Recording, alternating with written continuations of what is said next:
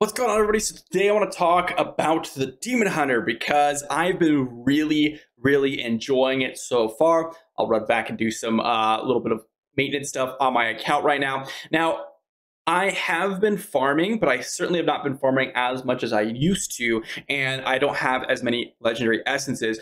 But I will just say right off the bat here as a TLDR, kind of reflective of the video title, the Demon Hunter has made everything just so much easier. And I'm not talking about how strong the class is, which a lot of people just seem to immediately jump to. That's not what I'm talking about here. I'm talking about your day-to-day activities. If you're farming, it's so much easier to do it on a, I think that was yep, that's a new one. It's so much easier to do it on a ranged class just because of how the, you don't have to walk over to the enemies to hit them, and it makes everything just so much easier, so you don't have to move around as often. Everything's just easier, and I think that's something that I need to get the point across. When you're doing dungeons, when you're doing open world content, that's going to be the things that you're doing the most, and to optimize that or to make that the best feeling thing in the game is the best way to go in terms of what class I want to play. Playing the Crusader, playing the Barbarian, playing the Monk and all this type of stuff, it had nothing to do with how good I think the class is overall. It's more of the difference between melee and range and what my enjoyment factor is of all these classes. And this is the first class that I've returned to for being a ranged class, because my current classes, or the classes that I went through, basically, it started off Satyr, and then I moved into Wizard, following that by Necromancer, and then Barb, and then Monk. So I've been playing a melee class for about a month and a half or so, between the Monk and the Barb, and it has significantly reduced my enjoyment of the game because open world farming is just more annoying. Not harder, just annoying. It's more time consuming, and I guess in that sense you could say it is harder if that's your metric by judging what is difficult. But overall, it's just been more enjoyable. A lot of people will say, oh, but you are just trash. You don't know how to play the Monk. You don't know how to play the Barb. It has nothing to do with me knowing and what to do with the Barb. It absolutely has everything to do with, one, melee classes are significantly less effective in a lot of scenarios when you're talking about PvP. And then two, you have a lot of scenarios where being ranged just speeds up the process of a lot of things in the game. That is just what range does. If you're going in open world farming, unless you're playing maybe like a Monk potentially. But then again, Monk doesn't have the same amount of burst damage as something like a Demon Hunter or a Necro would have. They might be able to outdo a Wizard in terms of burst damage, but that doesn't really change much in terms of, if you're group farming, at least hitting things with range, especially if you're going to go ahead and do some of the more inactive styles of farming, it's just going to be much easier. And that's what I'm really looking for in this game, is to make my daily processes easier. If you're doing dungeons and you're playing a Demon Hunter, if you're playing a Necro, if you're playing a Wizard, it always feels like you handle yourself. If you're playing a Monk, if you're playing a Barb, your best builds are oftentimes support builds. Inner sync, giving you a super big damage buff is one of the best things you can get out of the Monk in group content. When you're playing a Barb, the best things you can get is like a demoralize buff, group sprint. Those things don't actually benefit you as an individual player as much as something like, for example, getting you a bunch of damage percentage bonus on Vengeance when you cast it on your legendary essences. That's going to be a big bonus for you in of itself versus for the group. And that's usually what ends up happening. The same thing can be said about Crusader, but in the Crusader's case, Banner is just so strong that it's actually worth running even in solo content generally as well.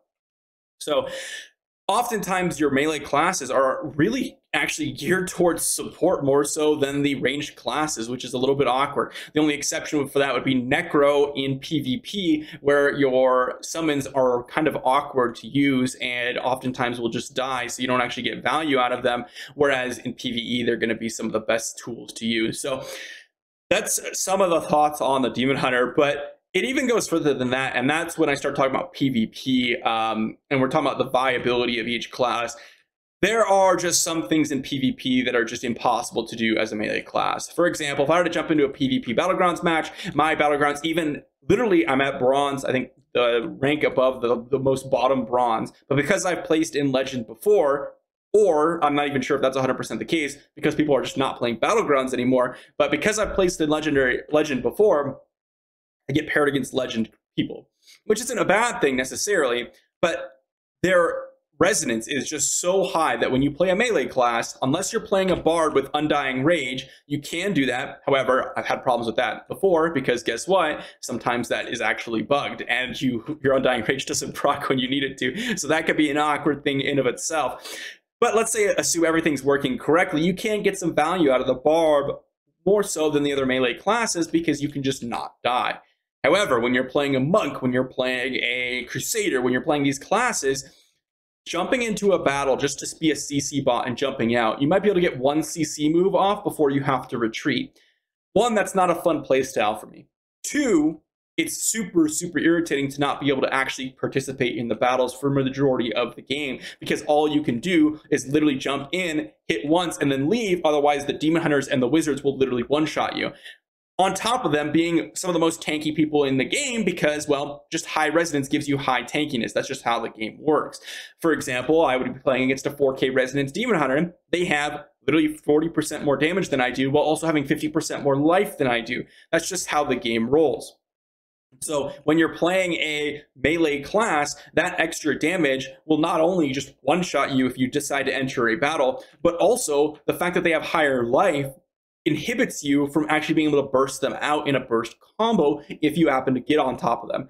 So resonance makes it so that your melee classes are inherently less valuable than your range classes because resonance makes up for the downsides, as resonance, I guess, should in a pay-to-win game, that your range classes actually have, right? So your range classes, the biggest downside of them is that they are hard, well, not even in every case, but they're hard, generally speaking, in most games. To stay alive, you have to position well. But in this game, you don't really need to do that, assuming that you have decent resonance.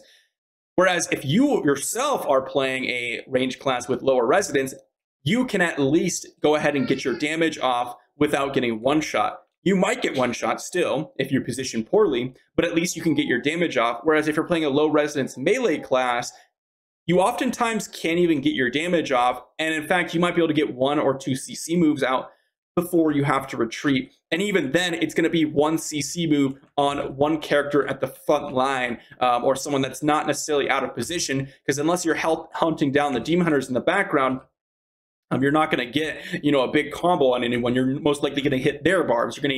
You're going to hit their necros, which just immune you. So you can't really dive the backline because if you're trying to dive the backline, you're just going to get one shot, assuming that you're playing against people that are constantly 3K resonance and above. And that is literally my entire battlegrounds. 6 out of the 8 players are 3K resonance and above, and I could deal with 3K resonance. That isn't a huge deal unless it's, maybe potentially a bar with Undying Rage, and, I'm playing up on par resonance character, which, I've already went over this before, but I think Barb is one of the strongest characters to go with high resonance. But if you're playing, against these other characters, like 3K resonance Wiz or 3K resonance Barb, then you can deal with those, not a big deal. But then when you start to play against the 4K resonance Barb, 4K resonance Wizard, 4K resonance Demon Hunter, you start to just get one shot and you cannot compete with them when you're talking about melee classes. But when you're talking about range classes, you can at least dish out some damage and not die because they also have to play back from range. Usually, they can dive in sometimes, but they can't go super over aggressive unless you are 6K resonance. And if you're 6K resonance, guess what? You can do whatever the heck you want. And that does happen sometimes for your range classes. And guess what? If they're a melee class with 6K resonance, they aren't necessarily going to just jump on you and one-shot you, right? Because they have limitations as a melee class. But if they're a range class, they can just hit you from across the screen. So, and I think a lot of people kind of accept this idea, which is just that range classes seem to have a lot more advantages than your melee classes. There isn't nothing that you can do sometimes. Sometimes there is nothing you can do, but sometimes there is something you can do about it. And that's usually why, or that's mainly why I wanted to really swap into a ranged class. Not only because of all the PvE benefits that I mentioned earlier, making my life just easier to play the game, but also actually being able to contribute in a lot of PvP scenarios because I can at least do damage rather than literally landing one stun on some random character on the enemy team, and that's literally my whole contribution for the team fight. So definitely been enjoying it. I think that the Demon Hunter as well as the Wizard are some of the strongest classes in the game, just in terms of their overall viability. I know that a lot of times I myself will put Crusader as like some of the most high value classes in the game. But when we're talking about classes that are just overall convenient, I think that range classes easily take the top of the list. And honestly, Necro probably just breaks the whole list in of itself because of the way the summons work. And ease of farming and ease, just general, class casual playing, or I don't even say casual playing, but just doing the normal things that you would do in the game. I think I'm going to lose this, to be honest. Yeah, I wasn't really focusing on dodging, but just going through and doing things that are easy to do for your daily to day activities just makes the whole game more enjoyable. So I highly recommend anyone out there that may be on a melee class, try out a ranged class. I definitely recommend trying out Demon Hunter. They're probably the easiest out of the three classes, probably one of the easiest classes in the game overall, but definitely something that you can just easily run around, kill some people, and you don't have to worry about positioning, or don't have to worry about trying to run after people in PvE or open world farming to try to get your kills.